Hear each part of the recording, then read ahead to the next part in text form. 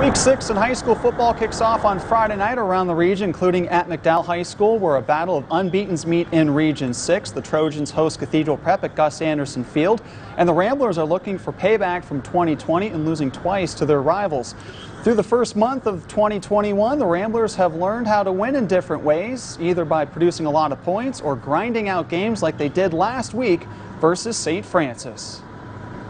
I'm pleased. I mean, the last two games have really challenged and tested us. We had a lot of guys missing the other night, and able to still come out with a win against a quality opponent. We were able to play 4 quarters of football. Obviously McDowell's a big challenge for us, but in the last 5 games, I think we've gotten better every week. And a lot of stuff to clean up. I mean, obviously our defense has given up a lot of yardage, but we just got to keep trying to work at it, get better. Yeah, I just stay on my guys on the sideline during those close games, just telling them next play mentality, because every play is not going to be a big play. Every play is not going to be what you want it to be. So we just have to take play by play and just see what live with the results.